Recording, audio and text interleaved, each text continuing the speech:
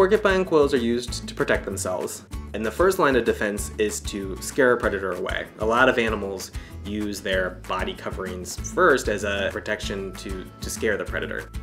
So for a porcupine, if a predator comes up to them, instead of engaging in a fight, they're gonna go pilo-erect, which means all their quills are gonna stand on end, just like when we get goosebumps. And then that should be enough to scare a predator away, because all of a sudden this animal you were about to eat gets twice the size. So that's pretty terrifying.